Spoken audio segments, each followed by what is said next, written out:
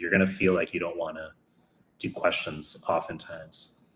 But as I've articulated, you have to be consistent regardless of how you feel. And I've analogized it to the gym, where you're not supposed to want to go to the gym all the time. It's just you have to.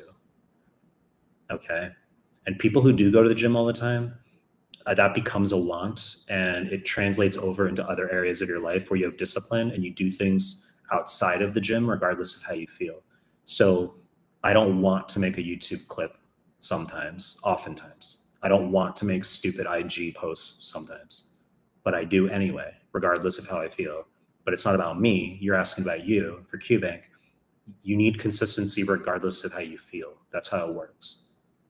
You could develop like a scatter plot with people who are like overweight and not in shape, and you would see a relationship with how they don't do questions when they're supposed to.